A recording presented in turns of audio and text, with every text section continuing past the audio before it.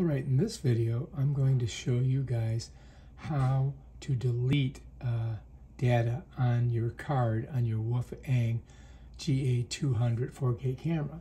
So what you're going to do is you're going to come back here, and if you've already shot some video, which you press this button and you shot some video and you got something on there, you're going to go to the play button, hit that. It's going to load it up, and you're going to notice there's a garbage can up here. So if I click that, you're thinking, well, it didn't delete it. But what you got to do is you got to touch it, then you got to come back and click it.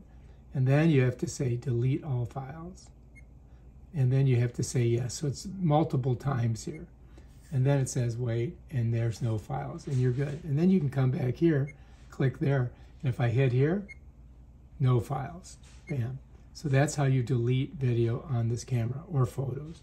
All right, if you like this video, subscribe to my channel. Check out my other awesome videos on this cool camera. Peace out.